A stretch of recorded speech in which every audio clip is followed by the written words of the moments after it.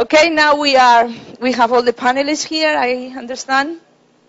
Now we are the last panel of this conference, and which has been very intense. And if you thought there was nothing new, there was always something new in the next panel. So you could see that it's always become interesting more and more. So I think it is my pleasure and my honor to introduce yourself to Engin Kongalu, a great colleague from the World Water Assessment Program, a program specialist who has been working and supporting you on water for some years and doing an excellent job. Engin, not many people say thank you to us, so we say thank you to each other. And now, Engin, the floor is yours. Josefina, thank you very much for this nice introduction. I'm humbled by your words, and it's very honoring to hear that the work that we do for UN Water is being appreciated by partners and as well as by the public at large. Now, because we are the last panelist, because we are getting ready to wrap up this 3-day-long conference, doesn't prevent me from thanking you, Josefina, once again for this well-organized conference, intellectually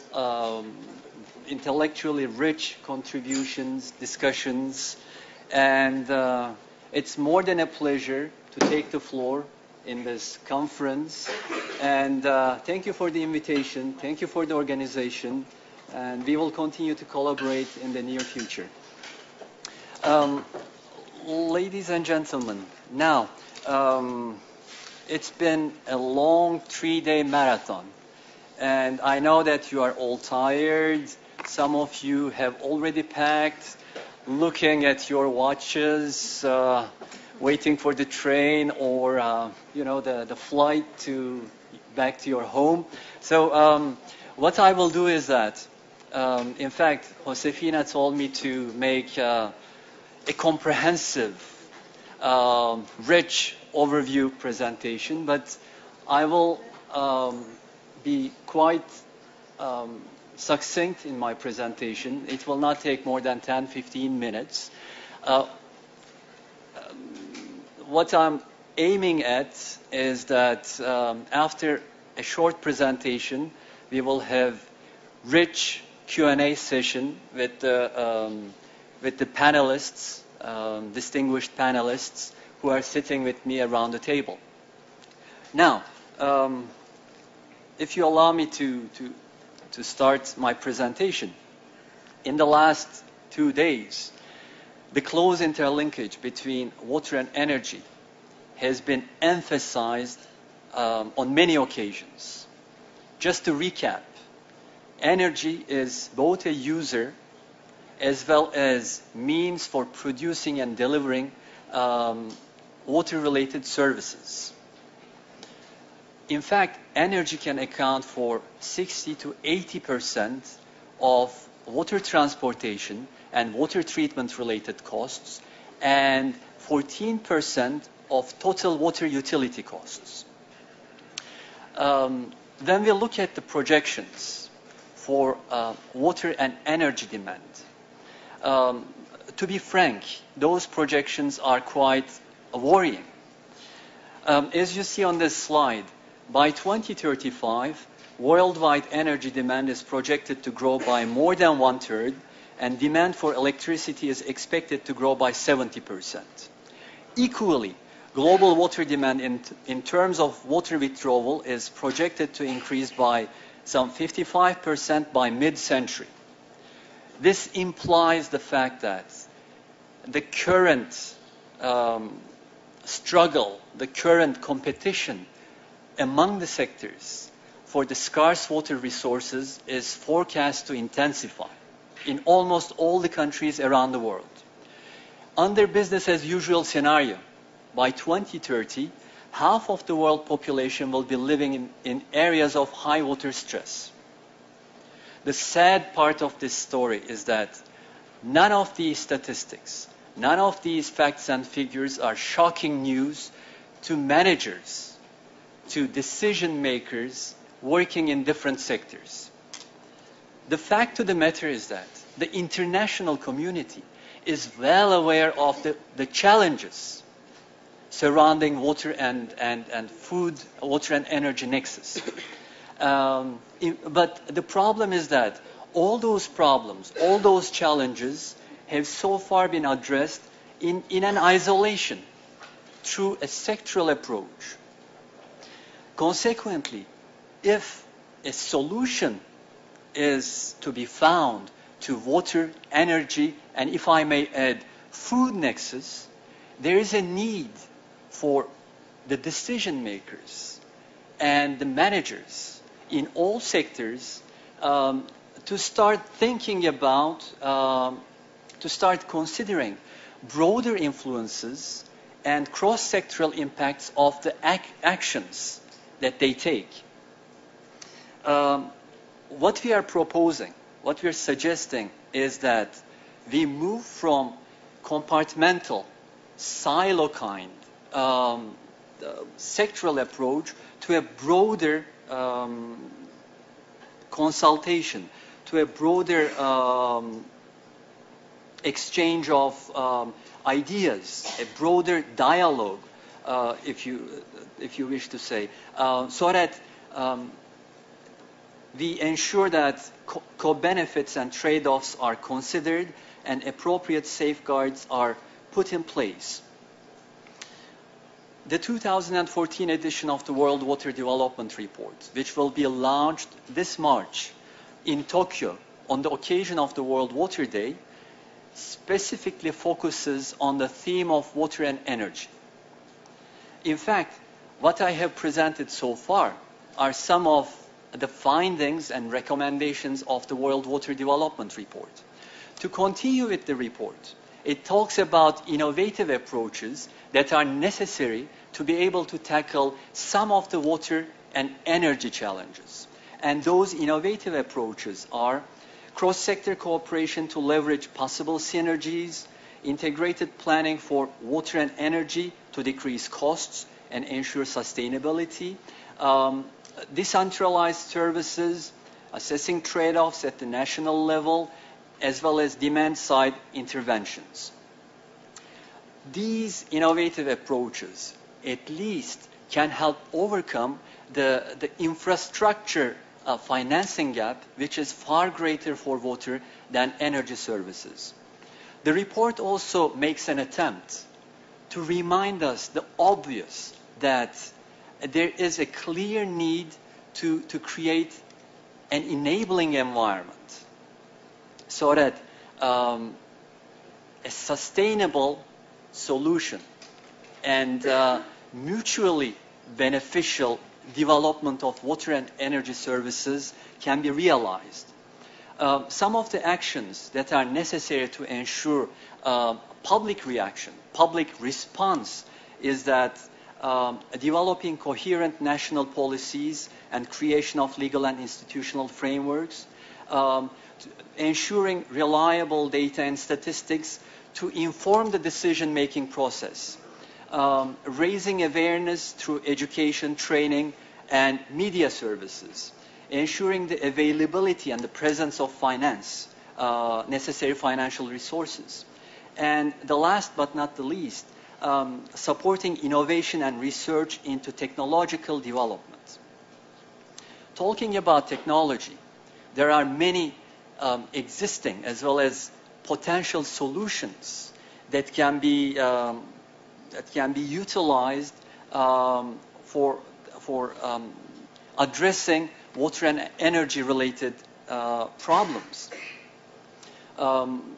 Both the World Water Development Report and its dedicated case studies volume are rich sources where promising examples from all over the world can be found. In fact, some of those case studies that we featured in our report, in our forthcoming report, is solar-powered seawater desalination plants, drinking water hydropower stations, charcoal and biogas generation from wastewater, energy self-sufficient wastewater treatment plants, and water and electricity utility companies working hand in hand to be able to improve the efficiency in production and delivery of energy and water services.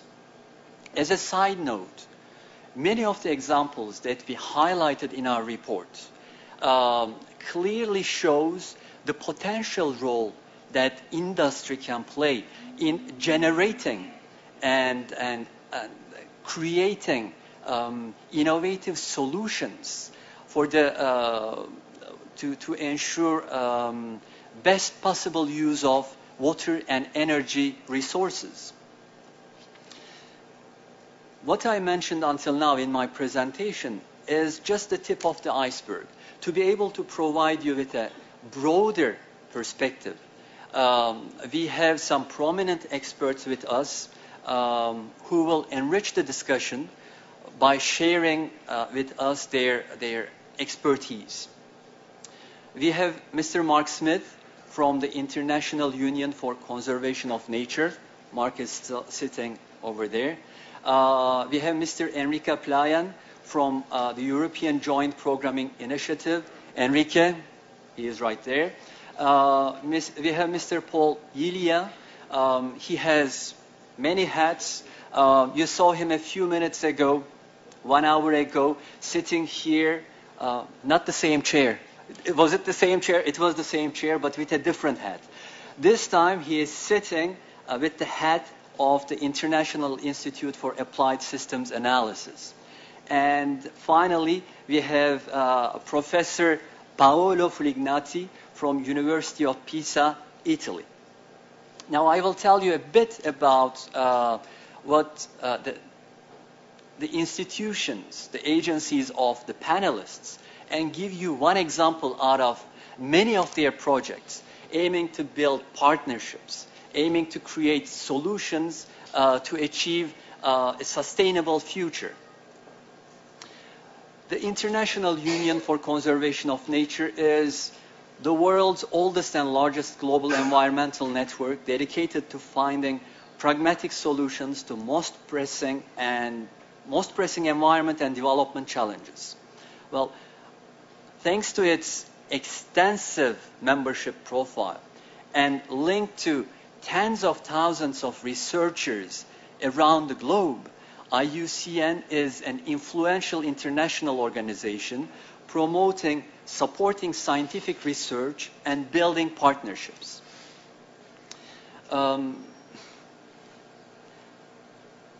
Experience and knowledge about natural resources management, energy production, engineering, agriculture, those kind of experiences and knowledge is abundant. But the real problem we have, the real challenge that we are facing is to be able to actively bring those information and knowledge together so that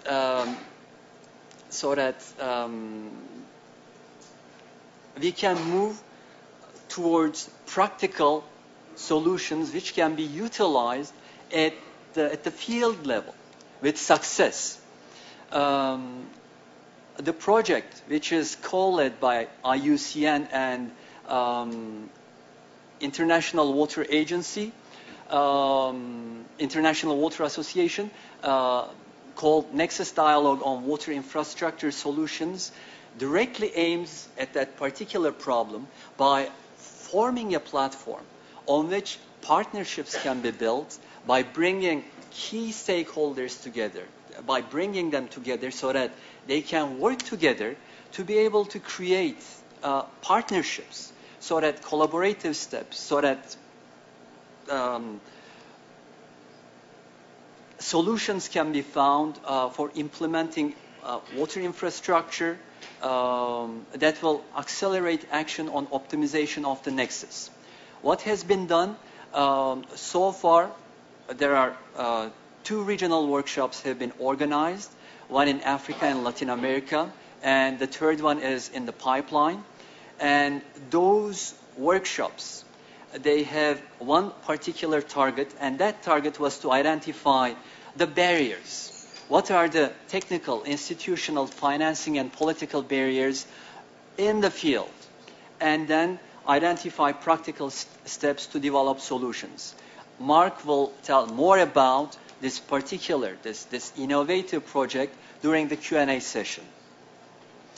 The national research programs in Europe, without any doubt, is among the best in the world. But the challenge is that individual European countries working in isolation, they cannot tackle today's global problems. They cannot find solutions by themselves to today's global problems, such as supplying necessary, sufficient food and energy for the growing global population. European Joint Programming Initiative, although it's quite recent, it was launched in 2008, if I'm not mistaken. It gives us the hope. It brings excitement in the sense that this particular project has the potential to bring European countries together, to pull them together so that one giant European research area can be generated where solutions, common solutions can be found to global problems. This is particularly interesting because we are looking at the possibility of the brightest researchers, the best brains, working in Europe together, utilizing the best research facilities in Europe to be able to create technology, to be able to enhance technology so that innovation can be promoted, so that solutions to nexus challenges can be found in the near future, before it's too late. As a part of JPI, there are 10 initiatives in place, but the initiative which is relevant to our discussion today is the Water JPI. And Water JPI is even a more recent initiative. It was launched in 2010, only a few years ago. But considerable progress has been achieved until now. As you can see on this map, there are already 19 country partners, and European Commission is following and feeding into the process. The aim of the Water JPI is to harmonize national water research, development, and innovation activities.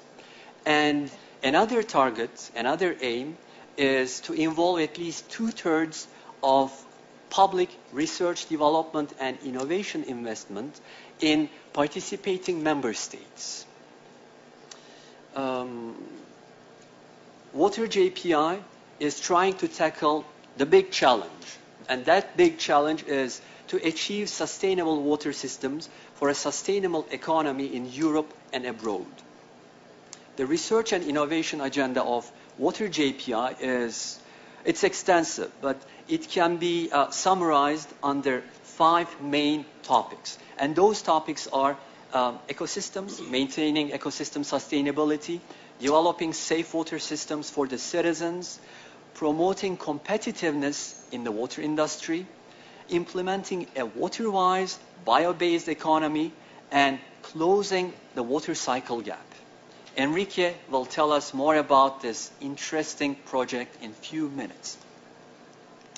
Our third panelist is from IASA, Paul. The International Institute for Applied System Analysis is a research organization, a research agency. But they are dealing with issues, problems that are simply too large or too complex to be solved by a simple country or academic discipline. The IASA is a research hub which brings together a wide spectrum of scientists. We're talking about hundreds and hundreds of scientists working in a wide, extensive research network extending to 65 countries. And the bottom line is that ESA puts the system analysis into the service of humanity, society, so that to be able to improve human and social well-being and protect ecosystems. We are ESA and WAP, the World Water Assessment Program, my secretariat. We are partners in crime because we are working together on a project entitled Water Futures and Solutions. Through this project, it's a scenario exercise. We're looking into the future, mid-century, 2050. What is likely to happen? Freshwater resources. And to be able to give politicians and decision makers the full picture, we have identified a number of drivers. And one of those drivers is science, technology, and of course innovation is a part of it. Paul will talk about what ESA does and our joint project on water futures and solutions. To conclude my words, as our last panelist, we have Paolo. He is a distinguished professor who works in the University of Pisa, Italy, and he will make a very short, brief presentation on integration of geothermal resources into regional energy planning in Umbria in Italy. So with this, I'm giving the floor to Paolo for a short presentation. Thank you for your attention.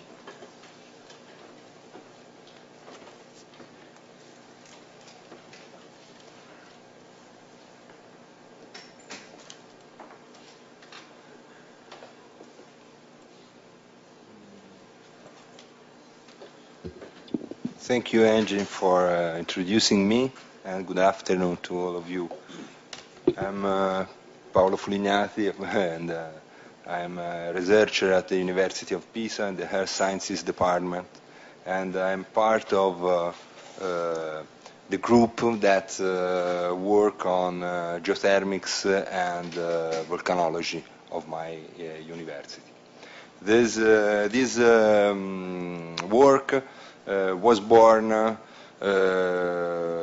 due to a collaboration partnership between the government of Umbria region in central Italy and the Earth Sciences departments of the universities of Pisa and Perugia. The objectives of this work are devoted to the assessment of geothermal potential of Umbria region and sustainability of the possible geothermal exploitation either for power production and direct uses. The scope is to promote and direct initiatives of possible industrial and private public interested in the utilization of geothermal resources in Umbria. Why this? Because in the last 20-25 years, new technology have been developed as concerned the utilization of geothermal energy. And this new technology provide commercially viable solutions for the exploitation of low and very low enthalpy geothermal resources, which are practically ubiquitous all over the world. And also these new technologies allow the highly competitive and environmentally safe utilization of the more localized medium and high enthalpy geothermal resources linked to thermal anomalies for power production. And these are the main reasons for which the government of Umbria region wanted to be updated about these possibilities and the potentialities of geothermal energy in Umbria region. Also because in the last 3-4 years new particular attention of many private companies has been devoted to the geothermal resources in Italy that are whose exploitation is underestimated for sure.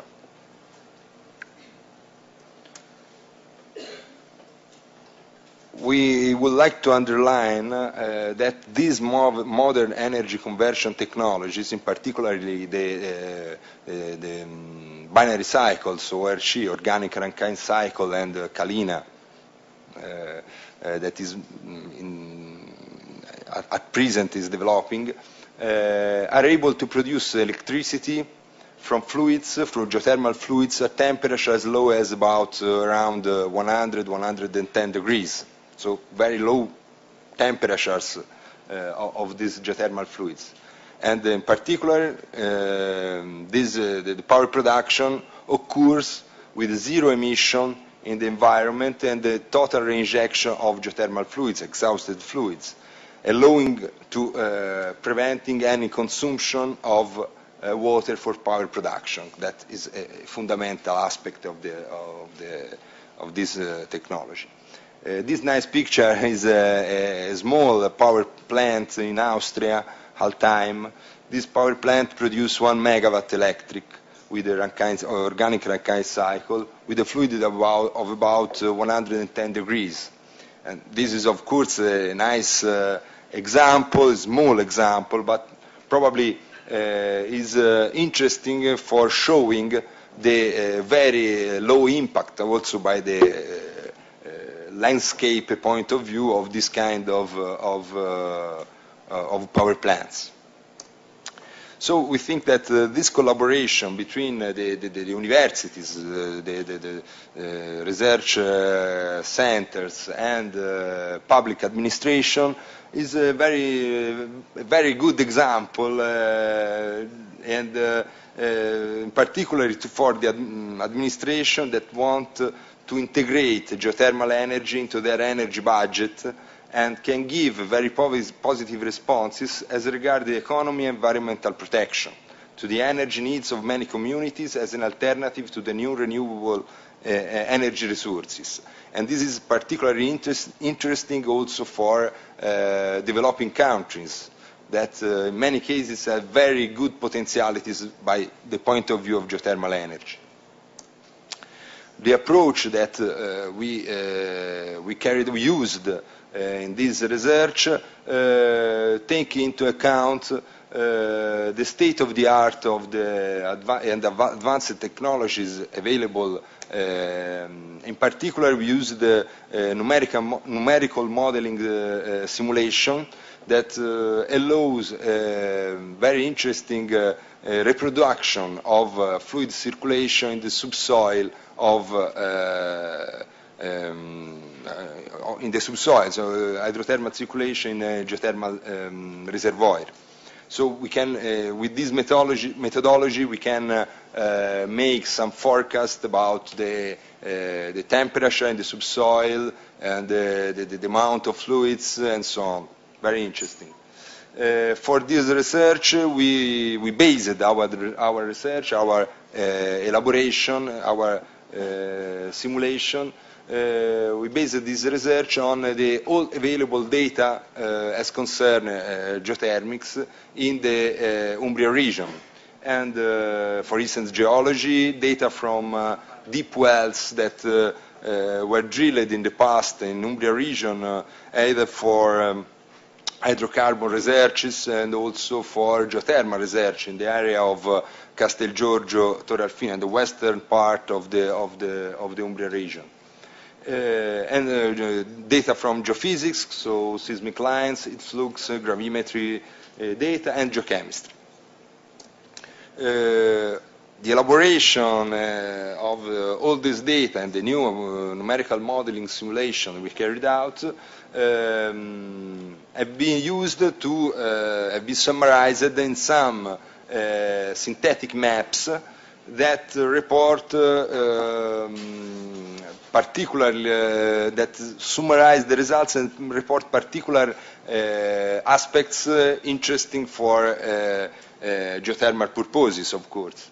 This picture, for instance, in this picture I reported the isobath of the top of carbonates that in Umbria region can represent the main potential geothermal reservoir, and the isotherms at the top and bottom carbonates from numerical modeling experimental results. The area in red are some areas that show particularly interesting results that probably should be considered for further more in-depth investigations by other. In this case, of course, we need the presence of also of private companies that are interested also by economic point of view and are able to make some investment for further researches. This is a magnification of the previous. At the end, we carried out an Umbria geothermal zoning. We subdivided the Umbria region in 4 main classes of different, showing and reporting also possible the possible use of geothermal resources in these 4 main classes, and the temperature and the potential geothermal reservoir at depth shallower than 3,000 meters. Finally, we tried to make a theoretical geothermal potential calculation in the first 5 most promising areas of Umbria region as deduced from our research. And we can see in this table that the potential either for megawatt electric and also for megawatt thermics, quindi for direct uses, for instance, are very, very interesting, are data very interesting, and the calculated amount of potential saved CO2 emission in tons per year reach the values really great, and this is, I think, a good result of this research. As a consequence, the conclusions of this first collaboration between our department and the Umbria region, the government of Umbria region, is represented by obtaining an important sound science-based tool to help decision makers and private sector to, at first one, respond to the increasing energy needs. Second one, develop integrated planning as concerns the use and allocation of water resources, because we must take into account that also water without any thermal anomalies may represent a good potential for by the geothermal point of view. If we think about, for instance, the use of heat pumps for heating and cooling of houses or district heating and so on. Third one, improve the sustainable economic development through the utilization of these renewable clean energy resources, and at the end, increase the involvement of the private sector in developing green economy approaches and technologies, either for power production and for direct use of natural heat. And at present, in Italy, there is about more than 50 research permits for geothermics, for geothermal purposes, at various stages of development, just because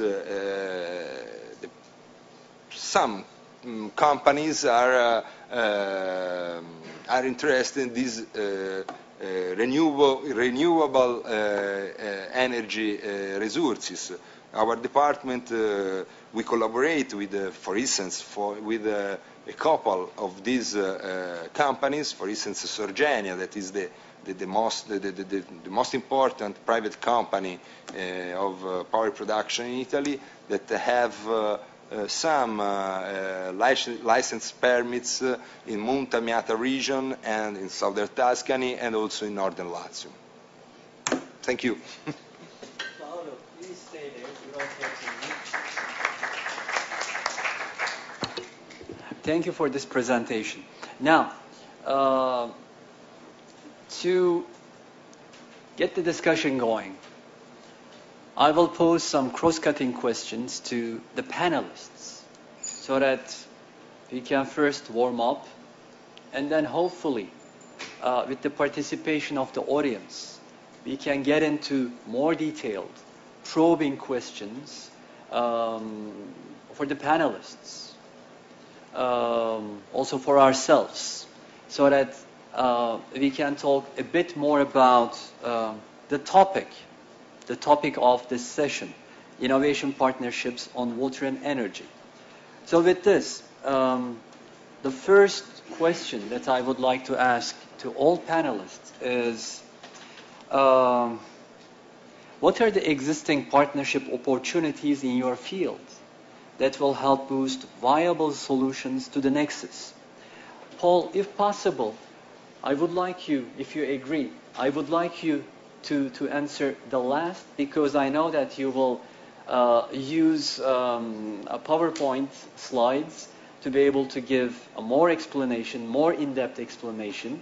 And as we have already, we've been through 2 presentations, I don't want to have the 3rd presentation right now, but in a few minutes' time. So with this question, Enrique, perhaps you might want to go first. I always want to go first. No problem. Thank you. Well, thank you very much for the question. It's a pleasure to be here and to have the opportunity to discuss with you some of this nightmare of European coordination that I'm living through. And so this presentation is going to be some kind of therapy for myself too. And that's always good news. And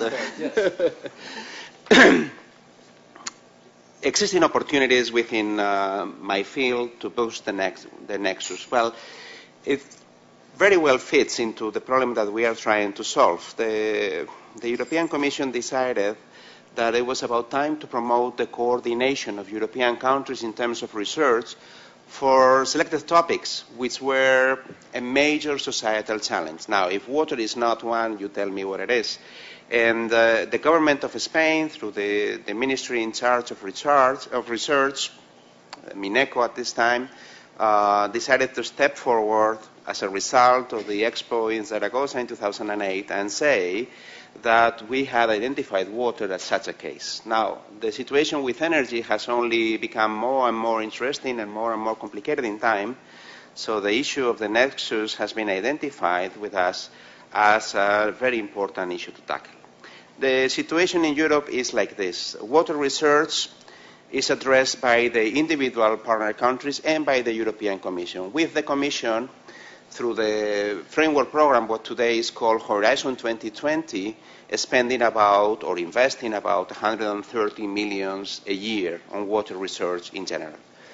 The member states, however, have much more funds to tackle the issue, some 370 million, and together it's about $500 million a year, which is not much money for those of you belonging to the private sector or investing public money for infrastructures, but it is a lot of money for research. Now, the issue is that the situation of the national funding for research in Europe is a situation of fragmentation and frequent applications. And through this coordination effort, we have set up the agenda that Engin has been discussing, and we believe that there is a clear opportunity to obtain a very high benefit-cost ratio in research and innovation on water in the water energy nexus through coordination of European agendas and through the development of European joint calls like the one we just had for emerging pollutants. And next year we are going to be having a call for about 30 million euro, which is a very sizable amount for research on water devoted to technologies and having a specific regards to the water and energy nexus. So that is for us a clear opportunity, and we in the organization and in MINECO, the ministry I'm representing here today, identify this as a very noble endeavor and one that will bring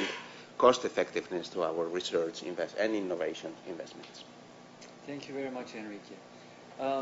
Mark, if you don't mind, can you please tell us a bit about the project that I mentioned in my overview presentation, and probably you have some more in mind to talk about what is being done by IUCN and other partners to build partnerships, to build platforms and sustainable development, which focuses on most of the time forgotten nature ecosystems dimension.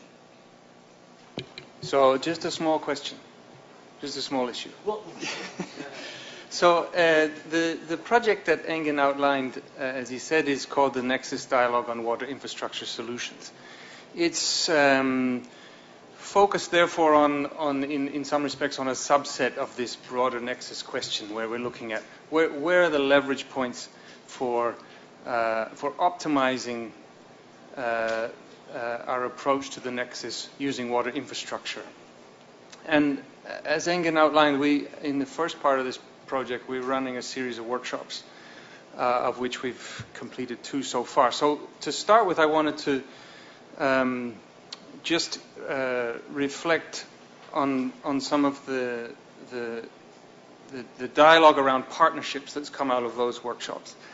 And as you will have picked up from that slide and from some of the things I said earlier when I was talking about Stockholm Water Week, one of our interests as IUCN is very much how do you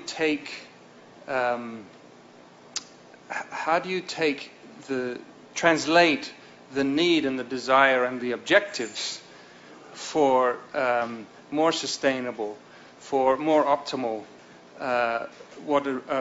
natural resource management, in our case, water resource management. How do you translate that into really practical action on the ground? What are workable strategies and bankable projects that lead to implementation? So really to implementation. So in our workshops, we start with some discussion about the nexus that we're all getting very used to. And then the way we work these workshops is with looking at a set of river basins. So in each case, 5 river basins in each region. And they work through a visioning process for their basin, with stakeholders from the different sectors participating, at least to the extent that we're able to manage. And out of that comes some useful pointers to what are the partnership needs and opportunities on the ground. So when people are talking about what are the real issues that we have to tackle in the Rio Santa in Peru, who needs to be there doing it, and what are the drivers that are going to bring them together?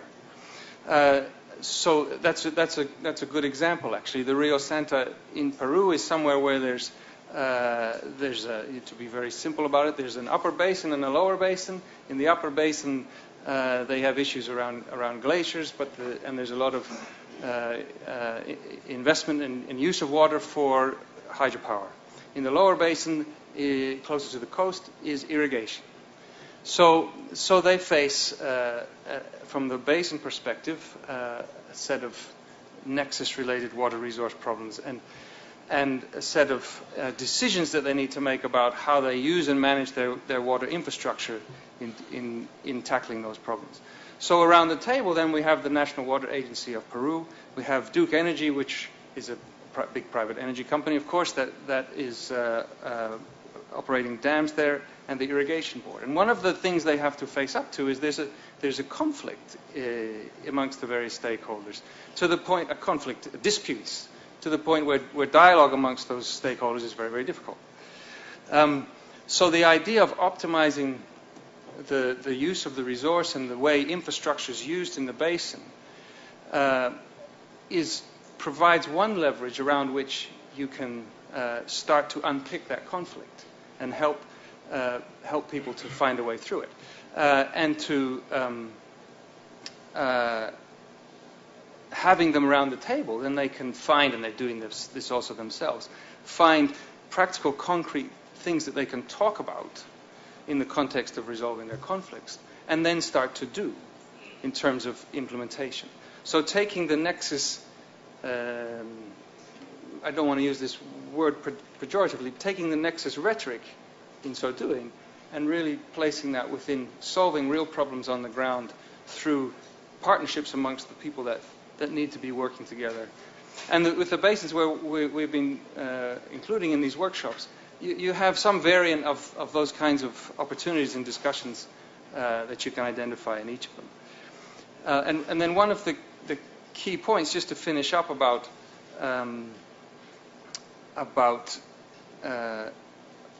in more generic terms, how this can be taken forward is the idea of innovation around institutions.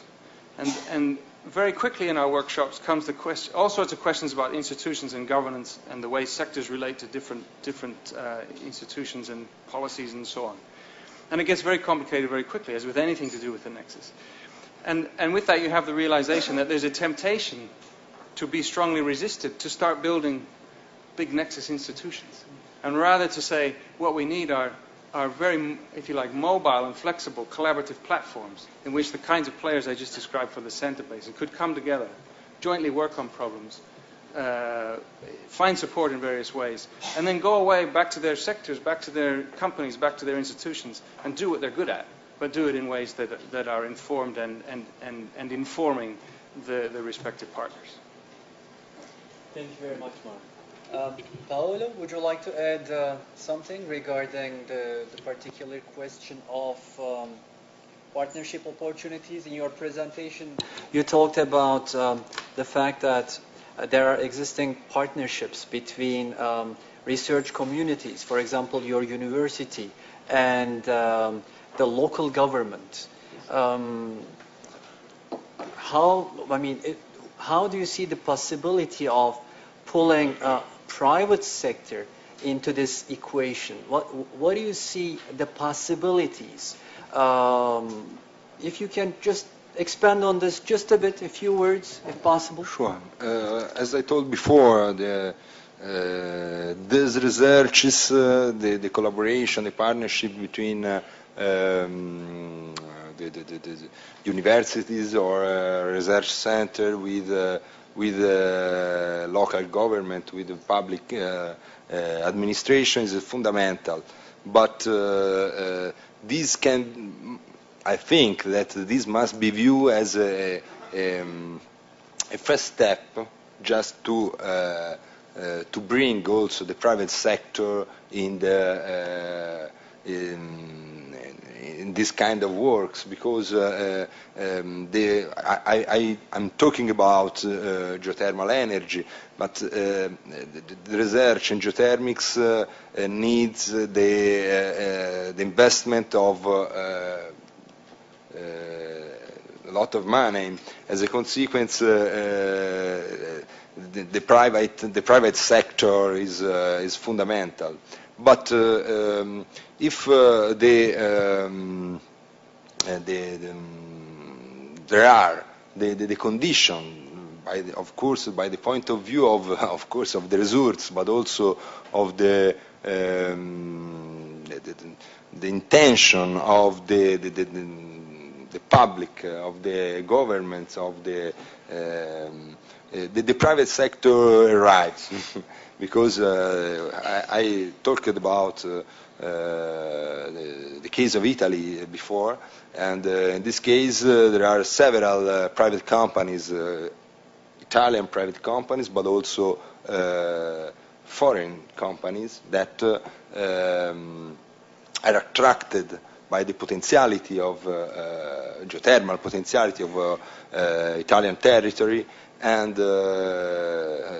as I told before, we have more than 50 permits of research, concession, a new concession, in addition to the historic concession of Enel in the Larderello and Monte Amiata region. We have more than 50 new permits of research at various stages of development, but for instance, Sorgenia, we hope that they are working, they are carrying out new geophysical, geochemical, geological investigation in the Monte Amiata and Larderello region, and we hope that within next year, and probably within 2015, they will be able to carry out the first deep wells just to check the geothermal resources in at least one of their permits, probably two. So the private sector is I think, is fundamental for developing this kind of research. But the private, I think that must favor the investment. I think mainly reducing some, and I am talking about Italy, but I think that maybe it's common to also in other countries, reducing the bureaucracy, and that in many cases is very heavy, is an obstacle to the investment, and this may along the time for having permits, for having a license, and of course for the private investments. This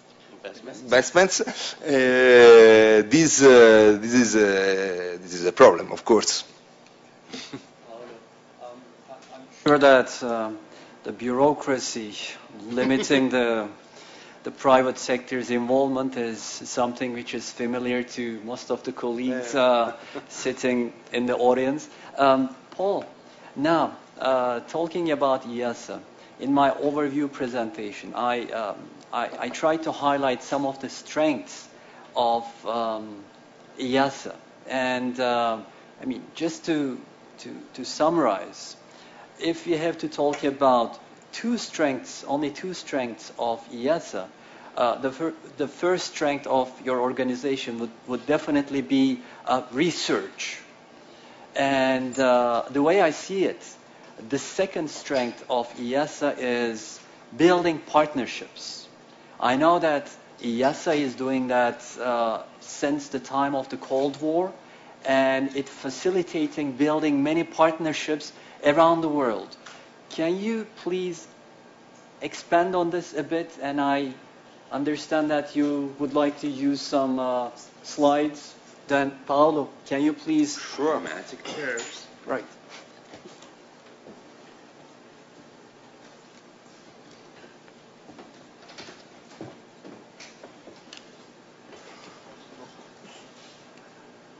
Thank you very much, Egan.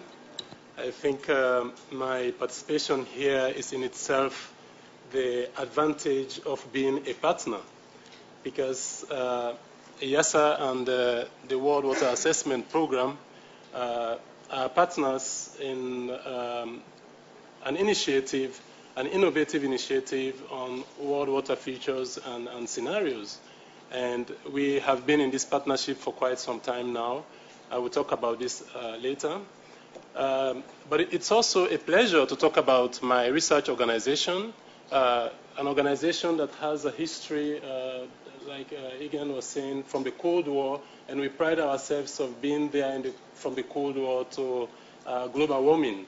So it's really good to have this opportunity to talk about it. Yeah? We have a vision And the vision is to be a world leader in systems analysis, because this is what we do and this is what we know how to do, and to address solutions to find solutions that can address global problems.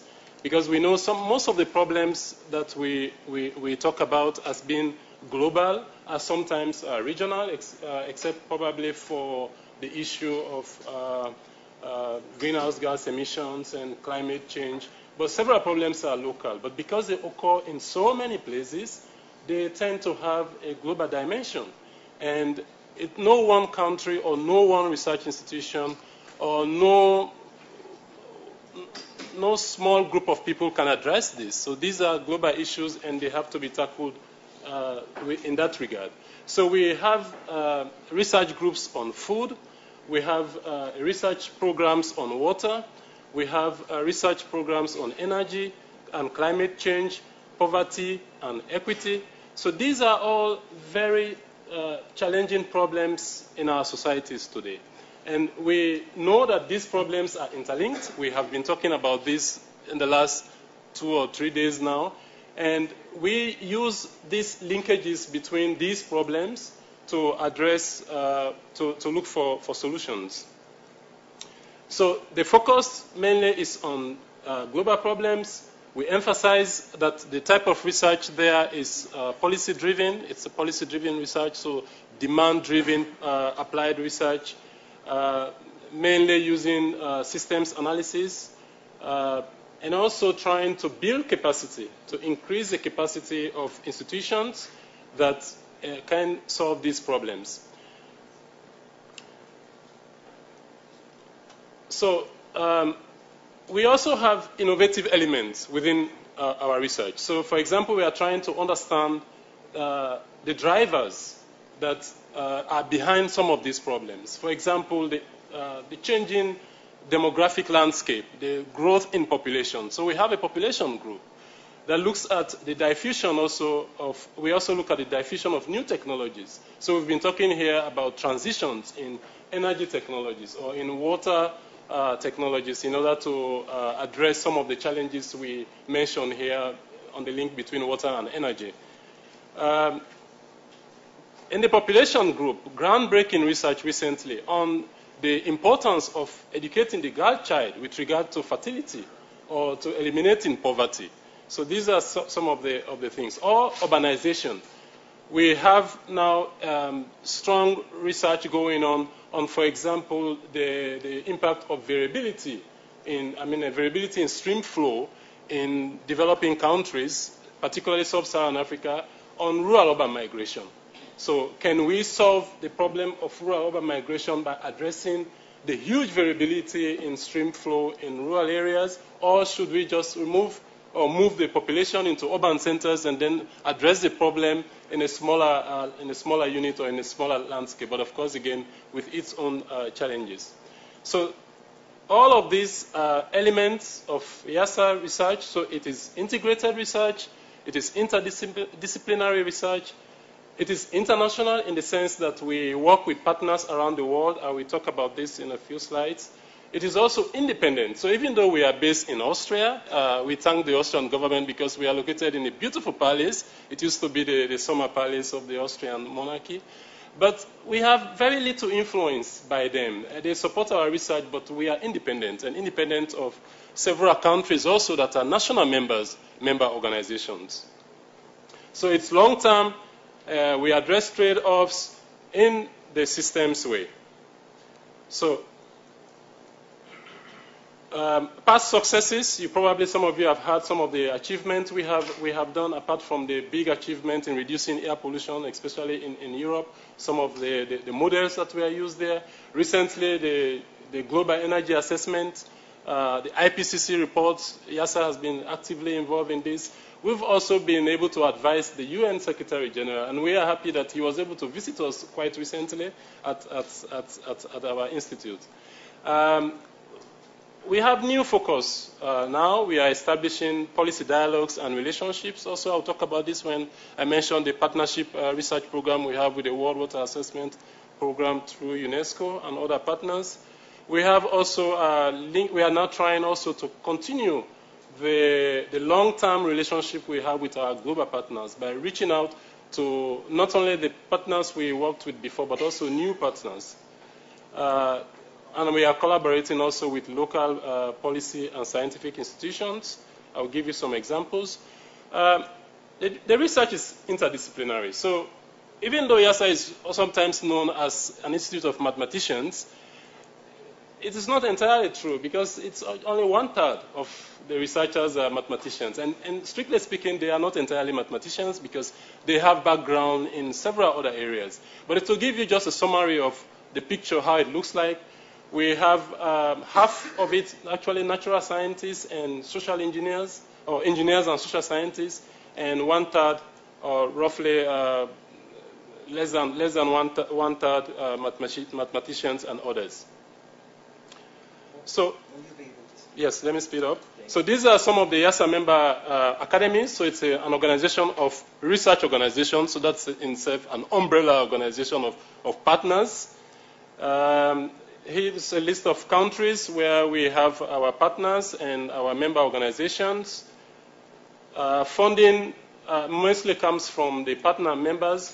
We have a budget of 16 million in 2011. 20 national member organizations, and the list continues to grow, and 50 plus organizations that sponsor research at IASA.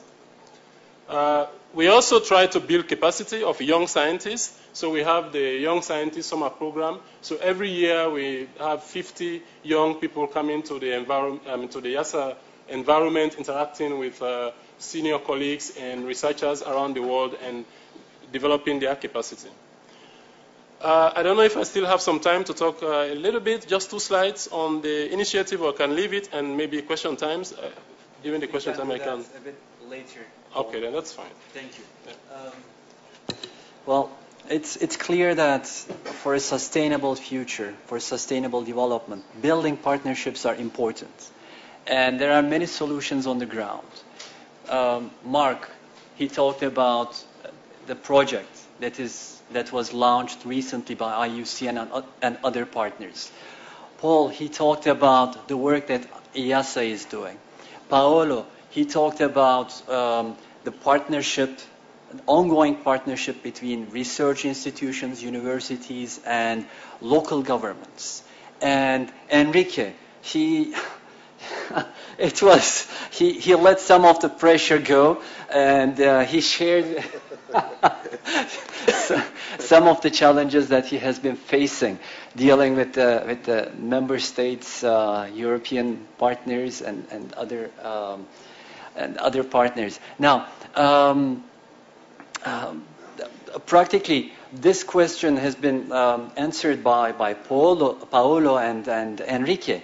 But my question to 2 other panelists is that what are the pitfalls and challenges that you see in forming partnerships? What can be improved? So if you can share your views on this. I think one of the pitfalls that is clear to us in these dialogues that I've been talking about is complexity. Right? We're dealing with very complex. We very quickly, when we start talking about the nexus and the kinds of issues that we've been seeing on the screen and so on, things very quickly get very complicated. And then you layer on top of that new technologies and so on. And as I explained, in our work, we're having our discussions around basins. And it's really clear that if you have a discussion around a smaller basin, like the Rio Santa I mentioned, then you can find the problems. And then you can find the people that need to work together to work on them. But when you start talking about a much bigger basin, and the example we had in one of our workshops was the Magdalena River in Colombia, and every new round of the discussion around the table, there was a whole other set of issues that were complicating factors and making it very murky as to where on earth would you start. So one of our conclusions was that you've got to make this all manageable, and that applies also to bringing the partners together. And that means about being careful about where you put the boundaries around the problem. So if you're dealing with a big basin, of course, it doesn't mean you ignore that it's a huge basin, the Nile or whatever. But you have to tackle it in a manageable way and put boundaries around the problem. And therefore, who should be at the table, who should be working together in an appropriate way. As I mentioned in my overview presentation, ESA has been able to successfully build partnerships, even in the worst times of the Cold War. What is the secret to building successful partnerships? What is the magic ingredient? How does ESA do that? So, well, there's one secret to it. It's what every business organization do. Examine your strengths, your weaknesses. Look out for the threats and opportunities. I think ESA's success mainly in applied research at the global level and in maintaining partners is to try as much as possible not to compete with its partners. This is quite difficult because sometimes you want to work with someone or an organization and you are doing almost the same thing. But you want to avoid this. And, well, in our case, we know we have an international reputation. So other organizations or other research organizations want to affiliate with us. So this is a huge strength we have, and we show this out. We also know that we have a huge data bank, and this is also a strength we have, and we sell this out. Another way we deal with it is to value what they have. So, for instance, the initiative, the Water Futures and Solutions Initiative, is a multimodal assessment. So we don't have all the tools at ESA. Especially, we don't have all the tools to evaluate how much water is there, or to evaluate how much water is demanded by the energy sector, by the manufacturing sector, by agriculture. We have done some individual works in some areas, like in agriculture, for the FAO for a long time. But we acknowledge also that even if we have some of the tools, a multimodal assessment using multiple models can actually be of mutual benefit, not only for ourselves, but for the partnership as a whole. So we try to bring this out in our partnership. Thank you, Paul. Perhaps at this stage, we should stop a bit and ask if there are any questions from the audience.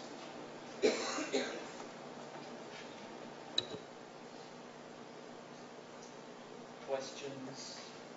Issues that you would like to share, some of your experiences. Hi, I have a question about geothermal. I think if you use geothermal directly just to heat the houses, you don't use any water, I understand. But if you use geothermal as power, then you're still using the steam cycle, and then you need water for cooling. Is that correct? And can you elaborate a little bit then how much water geothermal power needs? Thank you.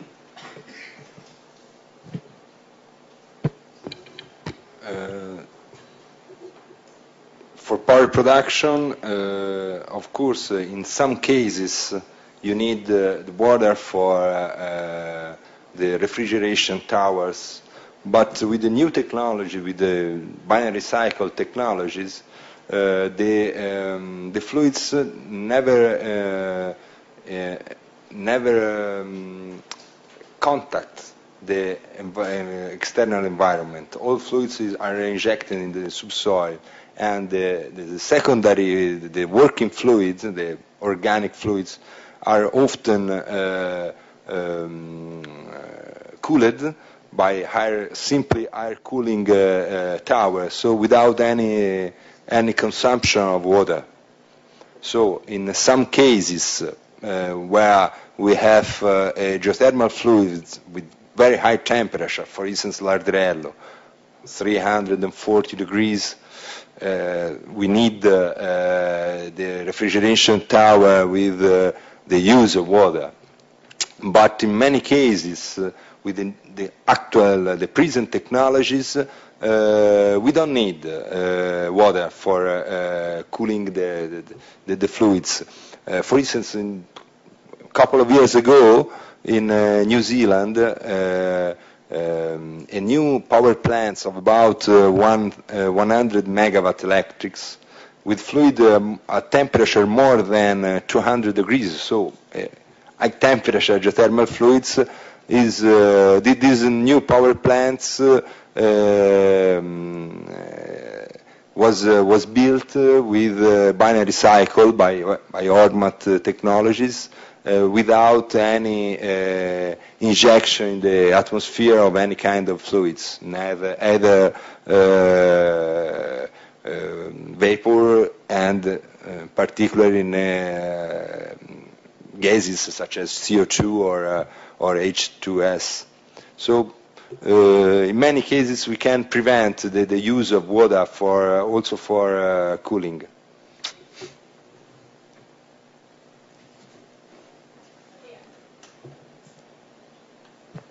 Please, my question is for Mr. Smith. You have told about the experience in basins, in different basins in Colombia, Peru, but I suppose that they are in national basins. Do you have any experience in international basins?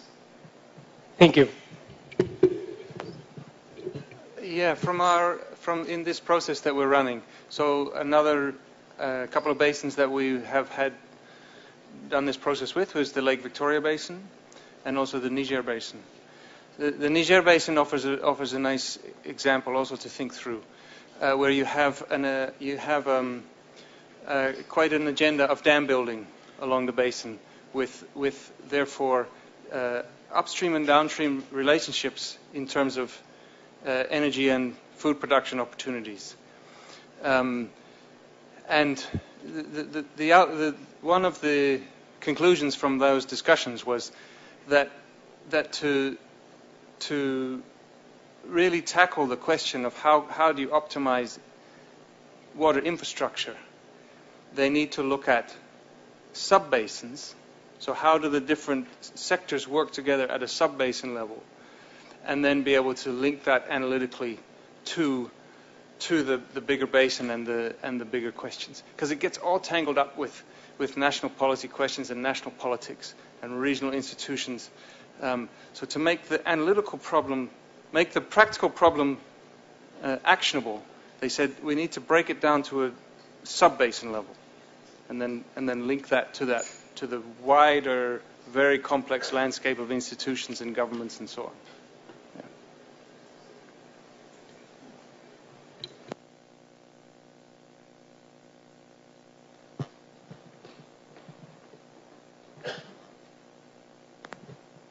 Thank you very much. I have two questions, one for Paulo and one for Mark. For Paulo, I'm very interested in your experience, like in terms of the research outcome generated, like the Umbria's geothermal zoning. And does it mean that like the zone, like for example, the zone with the highest potential, like then you make the data very open to the developer, the project developer, so they know where they can get the maximum energy generation or thermal potential, and then in terms of the government, like I'm just thinking about how different stakeholders use your the outcome of your project. Like from the government side, you were talking about cutting out bureaucracy, which is of course a huge concern. So is the local government taking that on to say, okay, so now we know this zone, we prefer people to go and develop geothermal projects there, and then we would speed up your process, for example? The zoning we carried out is, of course, for the government, for the public that wanted to be informed about the potentialities of their territories. And they use, I think, the goal of this, that is the goal of the project we carried out, is to the public administration want to be informed and want to be able to direct the possible private investor, private companies that want to be come over their territories to make investment, to request permits of research. As a consequence, with these the works we carried out, they asked to us to make a zoning of their territory, because we honestly we didn't like too much to make this zoning, so because there are many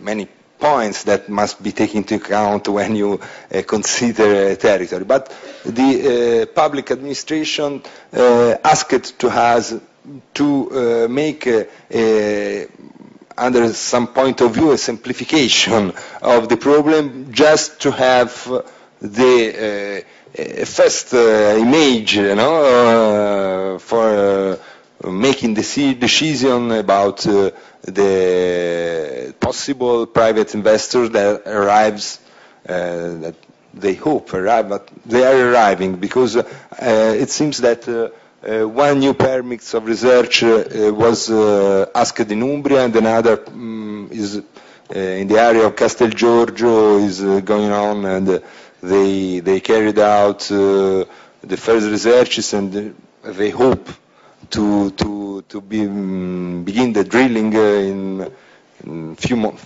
1 year, more or less.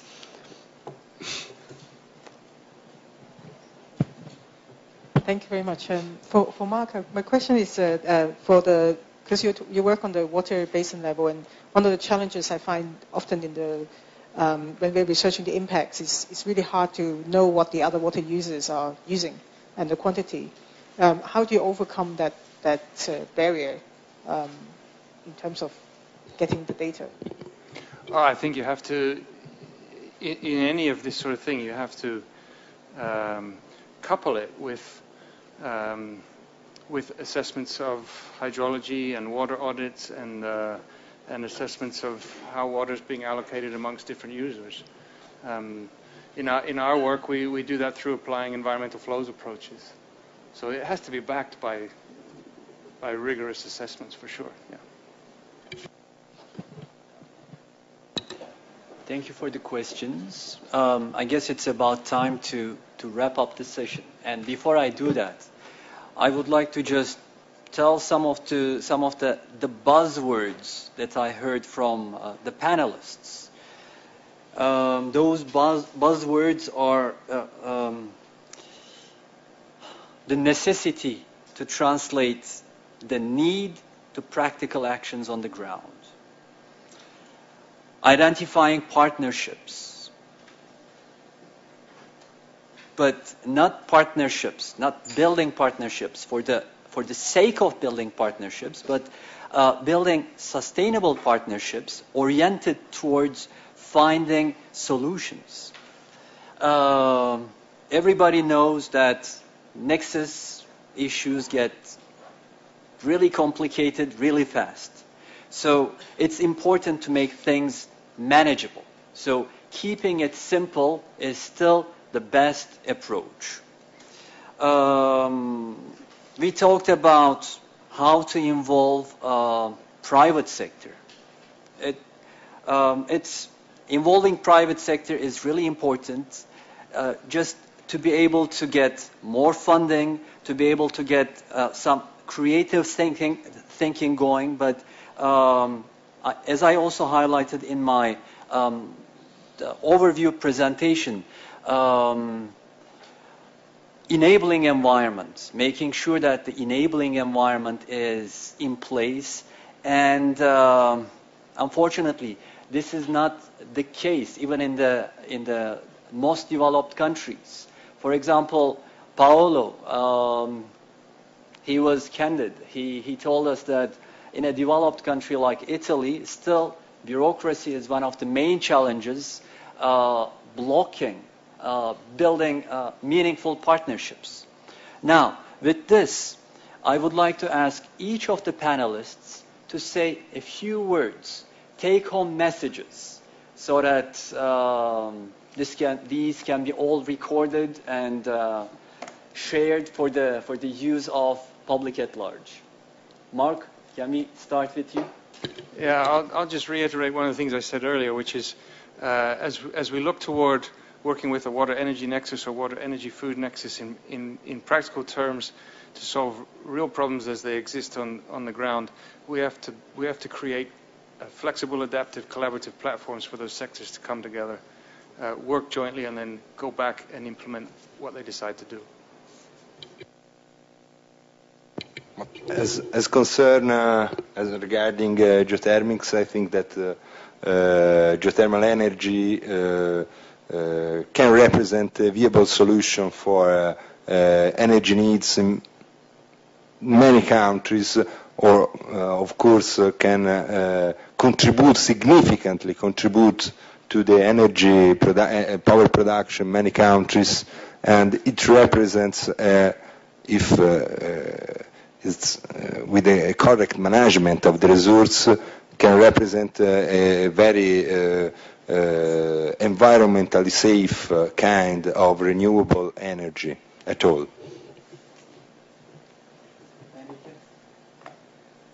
Well, I just wanted to say that partnerships are about trust.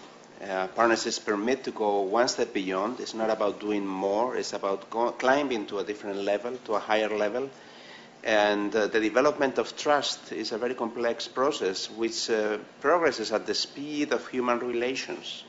It cannot progress at a different speed, and therefore time is required in order to achieve this higher level of things.